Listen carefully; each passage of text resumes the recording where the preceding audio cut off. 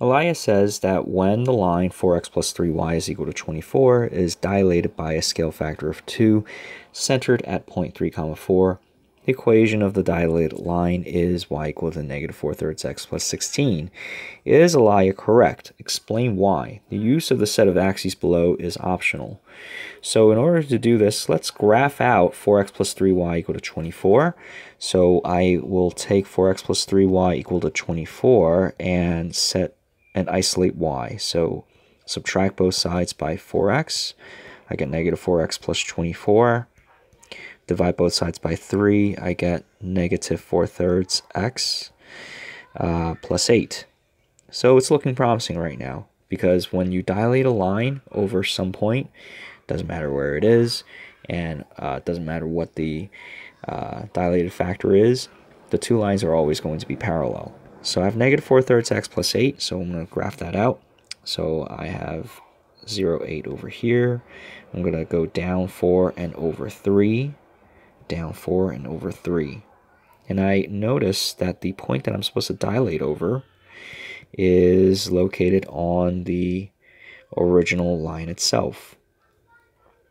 Now, what I drew just now, this line, it's a line segment and not quite a line. When you dilate a line, doesn't matter where the point of dilation is, when you dilate a line by some scale factor, that this line segment is going to either elongate or contract, get shorter. In this case, we're dilating the line by a factor of 2. Now, what's supposed to happen is, I'm going to use a different color here to denote this. What's going to happen is this line from the center here, it is going to get longer. This line segment is going to get longer. So originally, it spans from the y-axis to the x-axis there. It is going to elongate to further to this point right there, and it's going to go further out, and it's going to go off the grid. So that's the line segment, right, after a dilation of by a factor of 2. But the thing is, we're not dilating a line segment. We're dilating a line, and that line extends forever. So this question of, what is the equation of the line after a dilation of 2 centered at 3, 4?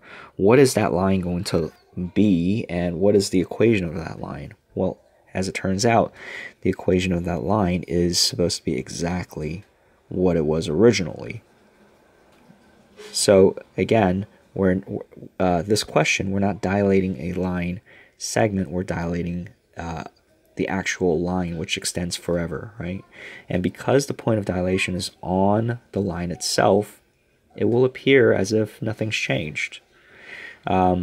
So the actual equation after a dilation of 2 is the original, and so Elia is incorrect. So Elia, how do you spell Elia? Okay, Elia is incorrect. Elia is incorrect. The line after a dilation factor of 2 centered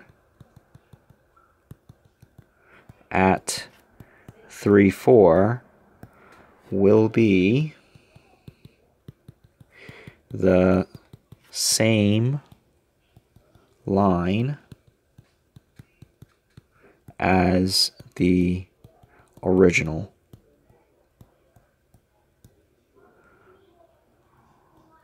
which is y is equal to negative 4/3 x plus 8. So there you go.